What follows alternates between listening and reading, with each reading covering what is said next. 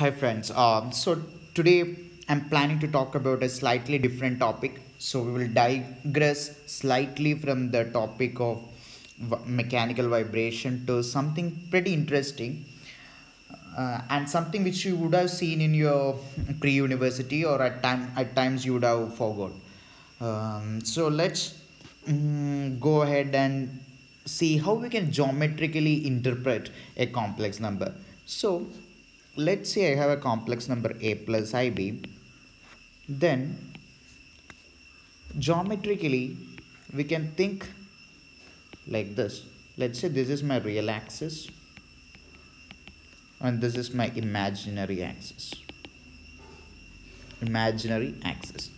So if I want to represent this a plus ib in this plane, in this real imaginary plane, how should I go about doing that? So the way to do that, so you mark or you move a units along the real axis and you move b units along the imaginary axis. Let's say then I will reach here. So this particular point is geometrically we are referring to this point when I am referring to saying or when I am referring to the complex number a plus ib. In other words, it can be also thought of as a vector which starts from the origin. Let me use a different color there. So it starts from origin and it goes here. So this is the vector. This is the complex vector a plus ib. Now, is there another way of representing the same vector? So we initially specified a, then we specified b, a plus ib. That was one way of referring to this particular vector. The other way how we can talk about or say about or name this particular vector or this particular complex number is that, let's say I know this distance. Let me call that little r, and I know the inclination or the orientation of this particular line from the positive x-axis. Let's say this is theta. Okay. So the other way of representing a complex number, let's say z is the initial. Okay, I will call it z. So z is our complex number. Initially I was referring to it as z equal to a plus ib. Now I am referring this to the same complex number using a different notation. I am calling it r e raised I theta, where I will tell you what each of these things mean. My r is root of a square plus b square, and e raised I theta is cos theta plus I sin theta. Make sense? So in both these instances or by both these definitions, we are referring to the same complex number. So it's like you are telling someone how to reach this particular point from, let's say my person is somewhere here, and you are telling him, the one way of telling the person is you move this in this way along the x direction by a units, then move along the y direction b units. Now you can direct the same person to this particular point by telling it in another way. Now let's see. I'm telling the person, hey man, you first mark a direction which is inclined from this positive axis by an amount theta. Now you have this direction. Now once you know the direction in which you have to travel, you travel along that direction by this amount, by little r amount. So make sense? So that's the best way to think about it. Now let's mathematically show that both of them are referring to the same quantity. So here I am going to show you that by this notation we are referring to the same complex number. So let's see how we can go about proving that. So e raised I theta by, I don't know whose expansion was, I forgot his names, but some Euler expansion or something, I don't remember it exactly. So we can prove this actually using Taylor series expansion, which I'm not planning to do at this point of time. We can do this. E raised I theta can be written as cos theta plus I sin theta, where r was given by root of a square plus b square. This so also known as the magnitude of your complex number. Then I can take cos theta outside, so then I can write whatever in the bracket like this, because if you multiply tan theta with cos theta, you will again come here, you will again obtain sin theta. So this is quite good. Now again, appreciate your complex number geometrically. This theta, or if you want to compute the cosine of this theta, then we can construct this right triangle, where cos theta can be written like this: a divided by root of a square plus b square, and tan theta, opposite side by adjacent side, can be treated like this. So we have effectively proven that by both these notations we are referring to the same complex number. Fine. So now, what is the phase angle of a complex number? So we talked about the two representations, and we said we can the one way of to represent a complex number r e raised I theta form. So this theta, which dictates how much, by what amount this complex number is actually tilted or inclined to the positive x-axis or to the positive real axis, is known as the phase angle. So the phase angle is your theta. Now one more thing. Let's say I have a complex number 2i. So my z1 is 2i. Z1 is the first complex number, and the second complex number is, let's say, 3. Okay, now what I'm doing is I'm just multiplying these two complex numbers with I, which is the imaginary unit, imaginary notation, or whatever you call it. Now we know I square is -1. Okay, so if I multiply z1 with I, let the new complex number be z1 prime, then it will be 2 times I square, which will be -2. Clear? Now similarly, if I compute z2 prime, it will be 3i. Okay, now I want to geometrically represent this complex number z1 equal to 2i, then it will be somewhere here.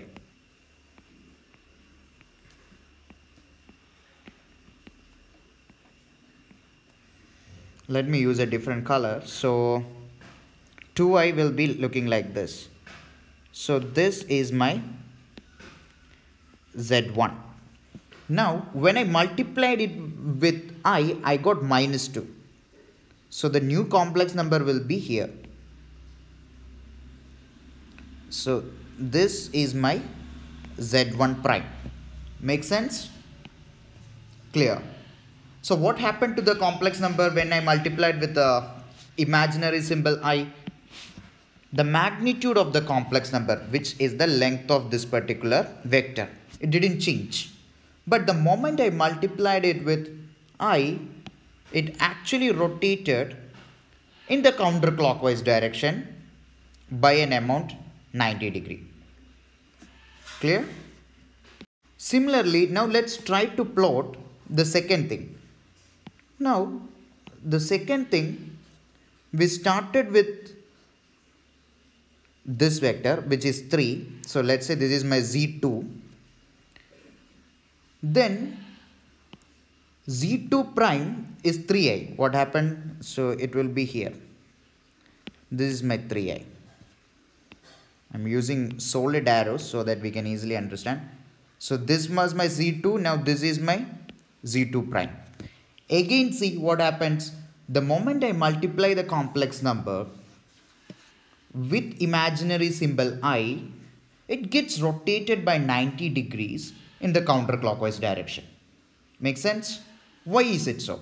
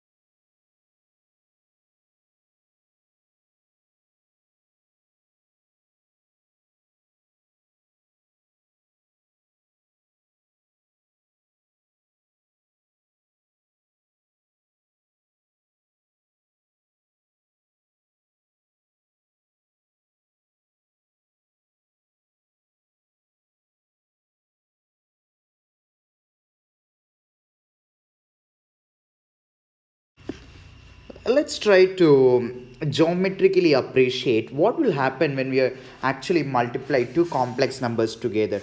So I request, for the time being, let's focus our attention to the right side of the screen, where I have my first complex number here. This first complex number can be written as z1 is equal to 2 plus i2, which can be also written as root 8 e raised I pi by 4. Makes sense? Because this angle is pi by 4, 45 degree, because this unit is 2, this is of length 2, so the this angle will be 45 degree, because if you compute the tan, it comes to 1. Similarly here also, this complex number, similarly I can write z2 as 1 plus 1i, which will be root 2 e raised I pi by 4. Okay, so now once I multiply these two things together, then I am getting this complex number, which is 4 e raised I pi by 2. So what happens here? See what happened for the product. If we see its magnitude is now 4, or in other words, the magnitude of the result of the product is root 8 times root 2, which will be root 16, which will be 4. Make sense? So the magnitude get magnified by the amplitude of the other complex number. Now what happens to the angle? See here, so initially this was inclined at 5 by 4 degrees and this was inclined at pi by 4 degrees. Now the resultant is inclined with the positive x-axis by 90 degrees. So this vector, when it is multiplied with this vector, gets amplified and also gets rotated by this amount. Okay, so that is the reason when we multiplied a complex number, let's say this is my first complex number, this can be also written as 3 e raised I0, isn't it? When I multiplied with I, which can be written as, like, say, this can be written as 1 e raised I pi by 2, right? So that's why this is simply 3 only. When I multiply 3 times I, this complex number got rotated by an amount pi by 2. So that's how we can think geometrically, or that's how we can appreciate complex number multiplication geometrically. Thanks.